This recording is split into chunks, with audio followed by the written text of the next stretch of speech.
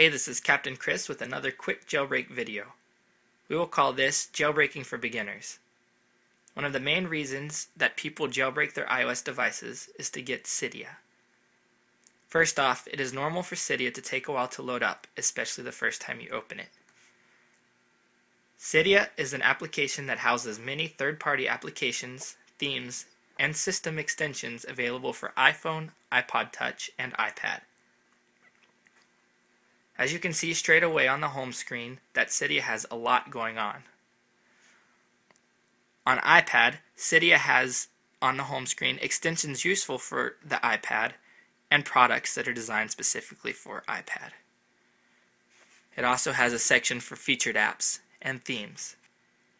You should also check out the frequently asked questions section. Across the bottom you will see the Cydia tab, which is the home screen, the Sections tab, Changes, Installed, the Sources tab, and the Search tab. I will briefly go over each of them individually. Let's start with the Sections tab. The Sections tab contains all of the tweaks on the Cydia market separated by category. Take the theme sections for example. There are several themes folders. One folder contains system themes for use with Winterboard, another that themes your carrier information, and themes for popular theming platform called Dreamboard. You can also find things such as system tweaks and widgets, which are not otherwise available on iOS devices. The Changes tab displays apps that have recently undergone changes or have been updated by date. A Cydia app that needs to be updated will appear at the top of this section. Unfortunately, all of my apps are up to date at this time. To update the app, you simply touch on the link, click Modify, and then you will click Update.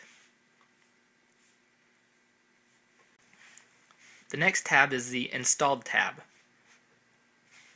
True to its name, this tab is a list of all tweaks, apps, and themes, also known as packages, that you have installed on your iOS device.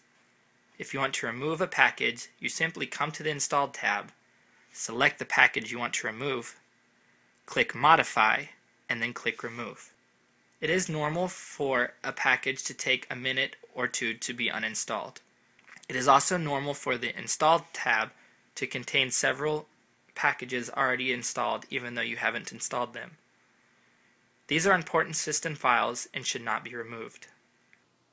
In the iPhone version of Cydia, to get to the Installed section, you will click on the Manage tab and then select Packages. You will also get to the Sources section via the Manage tab.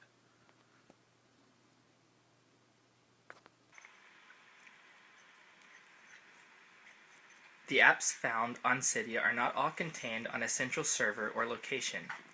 The developers of these apps upload them to several different online repositories.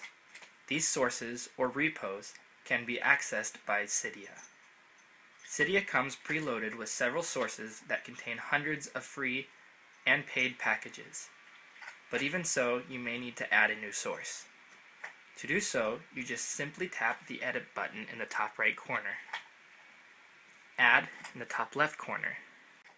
Note that it is very important to type in the source exactly how it is found.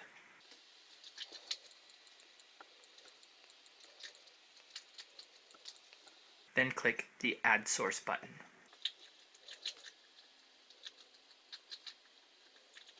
The repository will then be accessible through Cydia.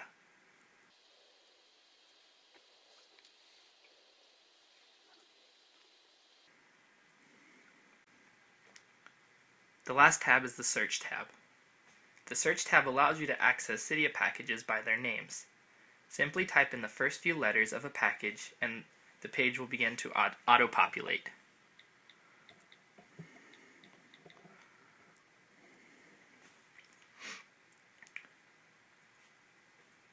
This, in a nutshell, is Cydia. Thank you for watching. If you have any questions, comments, or concerns, go ahead and drop me a comment.